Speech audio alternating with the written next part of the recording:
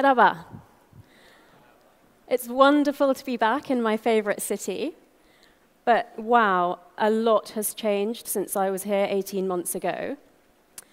So all the concepts you've heard about today, gamification, disruptive innovation, how to manage a football team, all of these, plus an understanding of how to apply brain science, can take you as an individual and an HR professional to the next level in terms of being seen as strategic and commercial. Because from a neuroscience point of view, being smart isn't always about making things more complex. Sometimes, simplicity is the ultimate sophistication. When your business and your industry have been under pressure for longer than you can remember, when the financial climate is still uncertain, and when your very borders are being challenged, don't ask people to change something by 10%. Ask them if they can change 10 things by 1%. There are so many simple little things that you can do to give yourself an edge, not only over your competition, but indeed to perform better than you usually do, even in the toughest of times. My favorite example of unleashing creativity through resource cutting is the Danish dogma film industry. They took away more and more things that you were allowed to do to make a film. And if you've seen any Scandic noir movies, then I think you can see that it's been pretty successful. So I said there were many little things that you could do to improve your performance at work and in life. Here's one thing that I suggest you do every morning. Why? Because of loss aversion in the brain. It's actually one of the strongest gearings in our brain. We are much more likely to go to lengths to avoid a loss than we are to get a reward. So that means that every unfinished task on your mind, all those emails that will be waiting for you at the end of today, the fact that you might be tired, hungry, stressed, excited, all of those things, physical and mental, keep coming to the front of your mind and distracting you from the task that you actually want to focus on. So they remove simplicity from your system. And we're already being bombarded with information by technology 24 hours a day. Some people even say that the rise in adult ADHD, attention deficit hyperactivity disorder, and autism spectrum disorders is caused by the fact that we're having so much technology bombarding us with information on a continual basis. We, in fact, receive more information in a day now than we did in a lifetime when we lived in caves. So the thing about this exercise is it's best done in the morning. It's a little bit late in the day to ask you to do it now. But you must either write these things down or speak them out loud to somebody else. If you just let these thoughts go round and round in your mind, then you're not actually getting them off your sort of distraction list. The other major thing I want you to remember from neuroscience about keeping things simple is the brain-body connection. Even though psychology has informed business for decades, we act as if there's a cut-off here, and that what goes on in our minds has no effect on our bodies, and that the state of our body, our physical condition, doesn't affect our quality of thinking. Well, actually, these things are obviously part of a complex dynamic system. Being in peak physical condition, just like the football manager said, the footballers have to refuel, load themselves up, rest. So do we. The physical condition of our body affects our memory, our concentration, our decision-making, and our leadership ability. So when you make your list, write down everything physical that could be distracting you, as well as anything mental. So what are the things that we want to be able to do with our brain at its best? We want to be able to regulate our emotions. Complex emotions and a lot of emotion can actually drain us physically and mentally, but having just the right amount of emotion to make the best decision is where we want to be. we also need to suppress our unconscious biases. When we're under pressure, when there's so much information coming at us that we have to disregard what's not important, we have to focus on what's important and filter it in terms of order of importance, we have to admit to ourselves that when we're not at our best, even if we think we don't have an ageist, racist, or sexist bone in our bodies, if these stereotypes exist in the world, then they are to some extent what we call soft-wired into our brains. So we tend to think that these biases are just to do with how we see other people, or perhaps with how other people perceive us. But actually, in terms of mind over matter, or this brain-body connection, it's about how we perceive ourselves. So let me give you an example using myself as the person. And it's usually the least offensive thing to do rather than picking on someone. And I'm a good example because I'm female and I'm not white. So if I was going for a job interview, let's pick one of the corporate sponsors, Yappy Creddy, so at a bank, and it was a job where I had to be very numerate. If just before the interview somebody said to me, "I love your dress, where did you get it from?" that would just vaguely remind me that I'm female, and I would then be likely to underperform compared to my ability in that interview, because the stereotype in the world is that women aren't as good with numbers as men. If, however, just before the same interview, someone asked me where in India my parents came from, I would be likely to overperform in that interview because the stereotype in the world is that Asian people are good with numbers. Now, how did we find this out? And, how scary is it that one comment can actually change the way that you perform? So we first of all did some experiments on Harvard medical students, so healthy, young, intelligent volunteers. They were asked to walk between 5 rooms that had words on pieces of paper on a table in those rooms. And they thought that they just had to make a sentence out of those words. But the real experiment was that one of the rooms had the words beach, bungalow, Florida, walking, sunshine. And if you're American, then that makes you vaguely think of retirement. Over 85% of the students walked more slowly out of that room than any of the rooms, regardless of what order they entered the rooms. So we took these experiments further. How much more can your mental attitude affect your physical condition, and vice versa? We took 3 groups of people in their 80s, so lovely old people, and one group just carried on living like they usually do. One group were told, pretend like you're in your 60s, just act like you did 20 years ago. And the third group actually had their homes retrofitted so that they looked like they did 20 years ago. If they didn't have glasses or a walking frame 20 years ago, it was just taken away from them for 2 weeks. At the end of 2 weeks, the third group had improved visual acuity and musculoskeletal coordination. Now, I, of course, told this to my optician, who said to me, he's also Asian and the same age as me. He said, "Tara, you might look young, but you're getting to that age where you're starting to get long-sighted." So I said, "That's not going to happen to me." He said, "We'll see in a year." So I came back for my eye test recently, and I said, I haven't been changing anything that I do. If I can't read something, I don't move it further away to make it easier for me. I just carry on. And he did my test and said, "Oh my goodness, Tara, your scores have actually improved." So objectively, my scores had improved. And then he wanted to know, how much attention did you pay to this? And I said, "No, I just told you last year that it's not going to happen to me, and then I just didn't change my behavior, even though I could have made life easier for myself." And that was actually quite a simple thing to do, because I was just really stubborn and kept doing what I always do. Okay, so that's all about mind over matter and biases that exist in the world.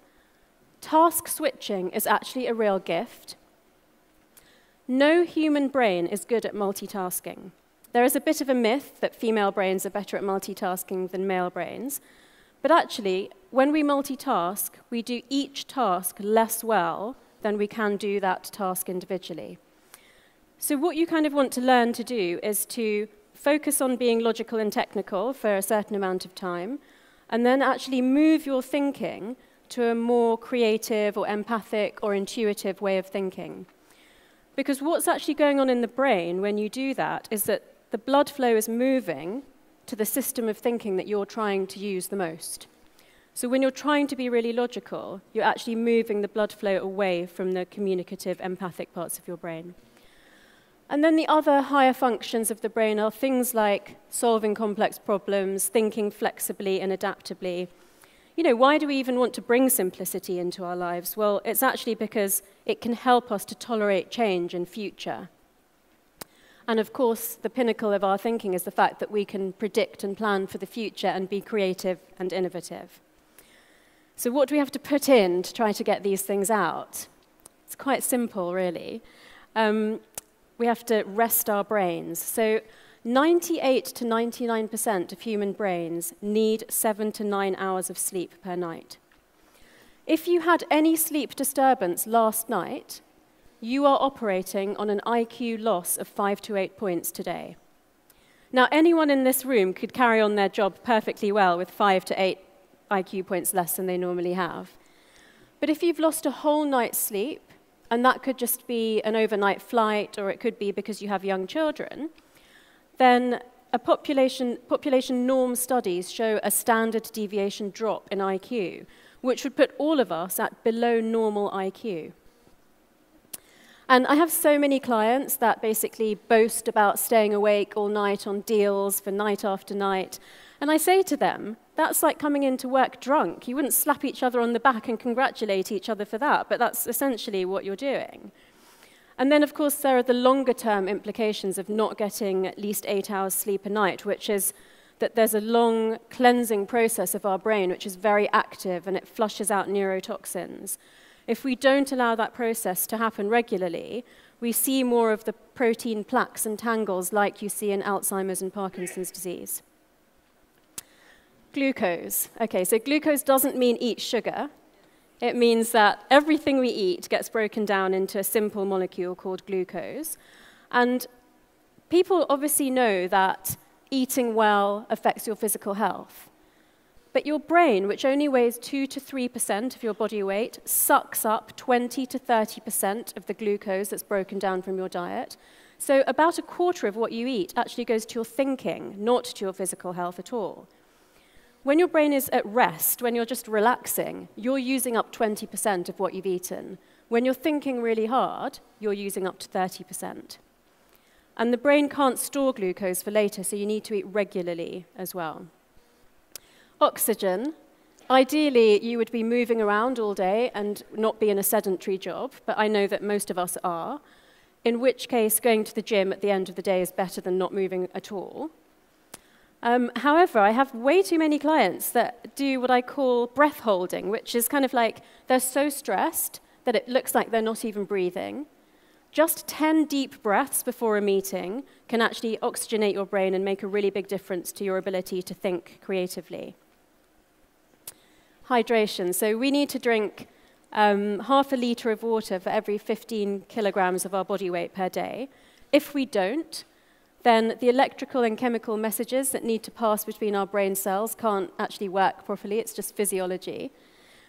By the time you're 1 to 3% dehydrated, your ability to remember things, concentrate, and make good decisions is depleted. And by the time you're thirsty, you're way more than 3% dehydrated. Simplicity, the reason we came here today. So I suggest that we all try some form of digital detox.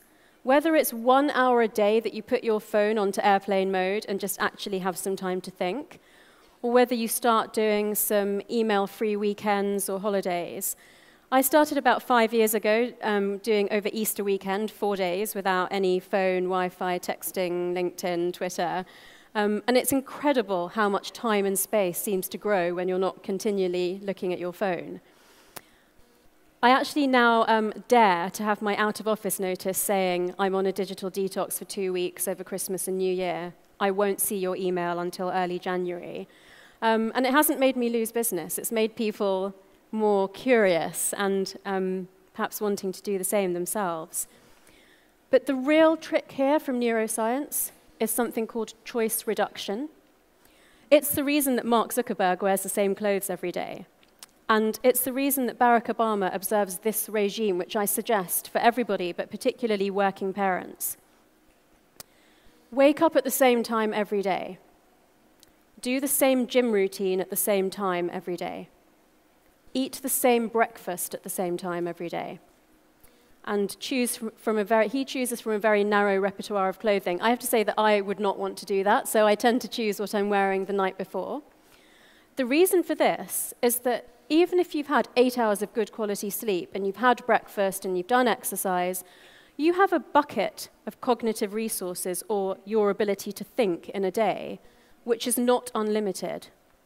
Every time you make a decision, what should I wear, what should I eat, you're using up that bucket.